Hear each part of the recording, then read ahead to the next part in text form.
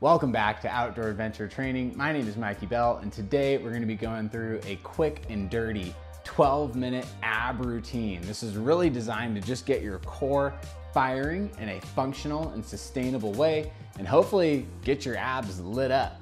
Of course, abs are not built in a 12-minute workout. It takes months and years of consistent training to have a strong core. We're not going for the aesthetic of abs. We're trying to be functional, strong, well-rounded athletes, and that all starts with having a strong and stable core, which is what this workout is all about. Let's dive into it. There's no warm-up. All you need is your body weight and a mat. Let's get to it. Open the Outdoor Adventure Training app, click on the 12-minute ab routine. It's gonna guide us through it. We got a circuit of planks and then a circuit of 6 exercises that's really gonna challenge our core, our shoulders, our obliques. Should be pretty good. Let's get into it. We're starting with a standard high plank. Hands are splayed nice and wide. I'm up on my toes and I'm tucking my tailbone forward just a little bit to get that contraction through the abdominals. And we're just holding here for a minute. Great chance to breathe. This is an excellent exercise routine to follow up after maybe a more intense workout. If you're hitting any of our leg workouts lately, or if you go for a run, this is kind of a good complement to anything like that. Also, could be a standalone routine as well. Really focusing on drawing that belly button in. A little bit of engagement through the glutes as well. So this first segment, there's no rest in between. We're going right from this high plank to a high side plank. Yes, your shoulders might get tired. If you need to modify and do a low side plank, I'm okay with that too. Been loving these plank circuits though. So right away into the high plank, that hand is gonna get centered right in the middle. I'm gonna get up on my feet, get this hand up. If you need to modify, bend this bottom knee and brace like this. Okay, even 60 seconds like this, you're gonna feel it. It will take some pressure off the shoulder as well. But I'm gonna go for the real deal here. Real deal heel. Hips up, obliques engaged. Trying to create that straight line from my hand to my other hand.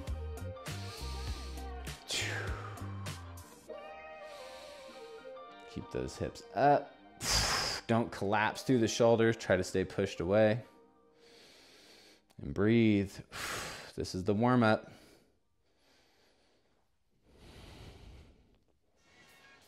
10 seconds left. Hang in there.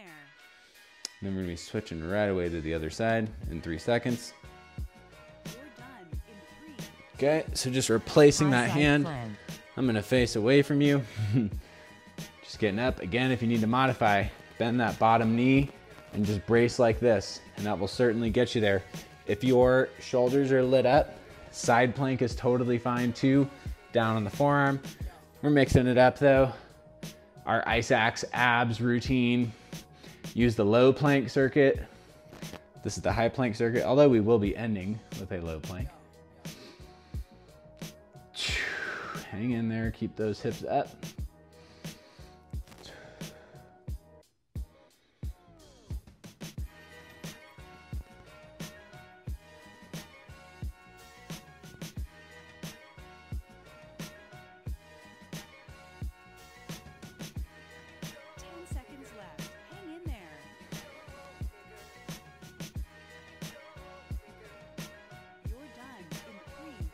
Nice work, right into the low plank, standard low plank. So forearms, you might be feeling your core already.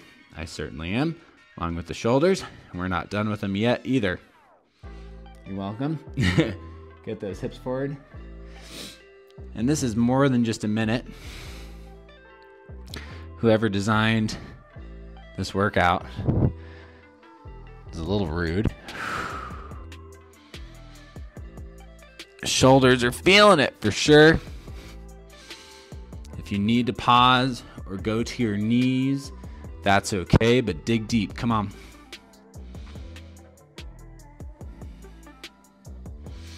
Figured we've been doing a lot of 60-second planks on this channel. Good to increase the challenge, make it 90. If you nail this, without putting your knees down, you pretty much just did a 4.5 minute plank without stopping. It's pretty badass. My personal record, I think, is like 7.5 in a plank off with Catherine Malcolm. That was insane. On the Klamath River, on a whitewater rafting and kayaking trip. So random, but it was freezing and we had to stay warm. Planks will make you sweat.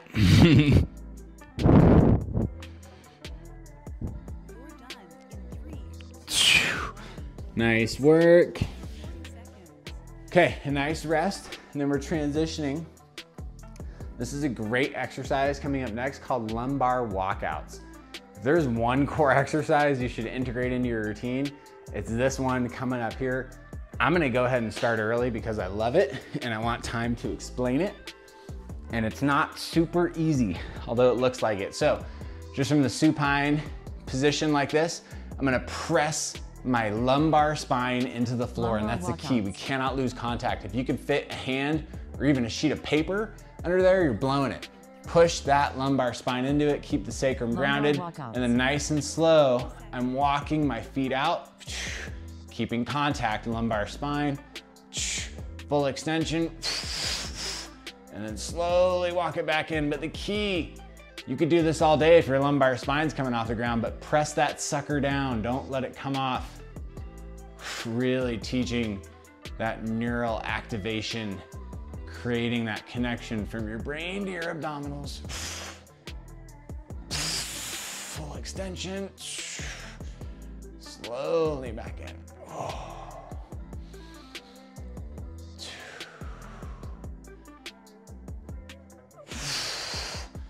Nice and slow.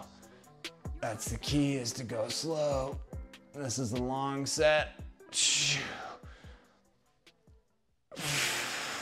If you're starting to lose contact, simple solution, just don't go as far, okay? So maybe right here is all you got, and that's fine. Try to hold it and then draw it back in. If you can't extend all the way, that's okay. You got room to progress. That's beautiful.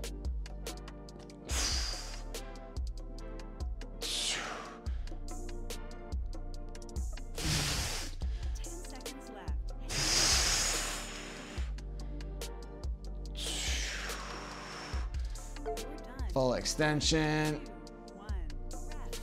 Okay, 15-second rest. Ooh. Reverse high plank. We're doing a reverse high plank. Okay, this one's gonna get your shoulders, I'm sorry. Okay, so your hands are gonna be pointed towards your feet. We're up this way, toes are up on the heels, popping it up. This is also gonna get your posterior chain.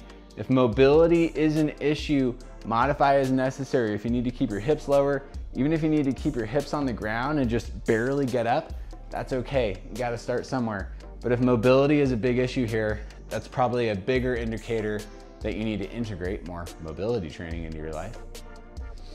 Keep those hips up, trying to stay straight from the heels to the shoulders. If you haven't done reverse plank before, excellent place to get started in your core training routine. You should feel this in your hamstrings, your glutes, hopefully not in the low back because we're engaging our abdominals. Keep those hips up, glutes engaged. Glutes are core. That's why it's in this routine. Nice work. And we're flipping over to a low plank, alternating one arm at a time. Alternating one arm. Sounds easy, it's not.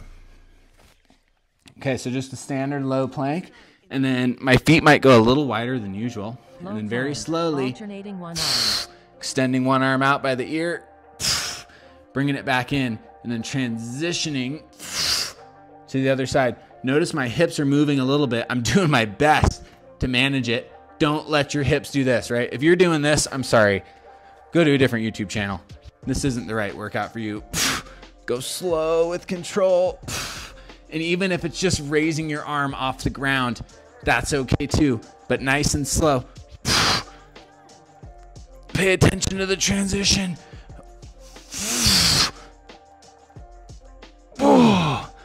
Definitely some shoulder mobility required as well. should have called this 12-minute shoulders. Hang in there, team. Come on. A few more. Lock those abs in. You're done in 3, Nice work. Nice work. 15 seconds. Okay. Rotational Rotational resistance resistance crunch. This is an excellent one that's freaking brutally tough. Okay, so still keeping the lumbar spine grounded. Hands are just up by the ears. I'm bringing opposite knee, opposite elbow, extending the other leg, and I'm pushing against, okay? I'm creating that resistance. And then nice and slow. But the real key is that I'm applying pressure. I'm pushing as hard as I can, which is not very hard. You might be feeling this in your core, because I am. It's good, baby. That's what we need. Here in the garage gym. Push. If you can't reach, it's fine. Just get as close as you can. I'm not pulling on my head. Oh. Woo, try to get a couple more. We are not done yet. Hang in there.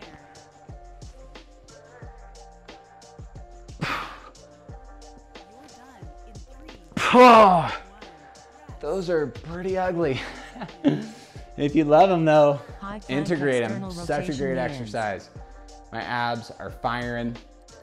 High plank, external rotation, knee in. So I'm in the high plank, High plank which you should external know by now. rotation knee-ins. And then I'm bringing same elbow to same knee, or rather same knee to same elbow. My elbow should not be moving. So I'm really trying to get up and out. In fact, I'm really trying to get my tricep with the top of the thigh. It's actually not my knee at all. It's my quad. Keeping those hips down. Wowzer. Abs are lit up. Third workout of the day. Freaking feeling it. Thank you all for being here, showing up. It means a lot to me, and I hope it's helping you. That's really what we're after. I want to help as many people as possible. I want to be a resource for you to get fit. Oh. Woo, baby. Last exercise, scissor lifts. Scissors lifts. We're gonna make these hard, okay? Not that they're not already hard, but we'll make them extra hard. This isn't little quick scissor lifts like you see on Instagram. Scissors lifts. One leg up, one leg out, hold it.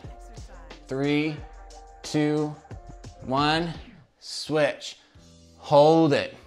3, 2, 1, and switch. Hopefully you're getting the theme. These are some slow scissors, man. They need some lubrication. Need a little WD-40 on those joints. Remember, lumbar spine, staying pushed in. Try to keep your legs straight. Oh, hamstring and hip mobility is gonna come into play here. Come on, team, hang in there. Switch, hold it. Switch, hold it. Few more, come on. Last one, hold it.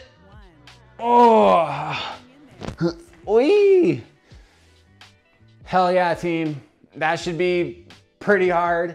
It's short and sweet, 12 minutes. Your abs should be on fire. Mine sure are. Excellent job.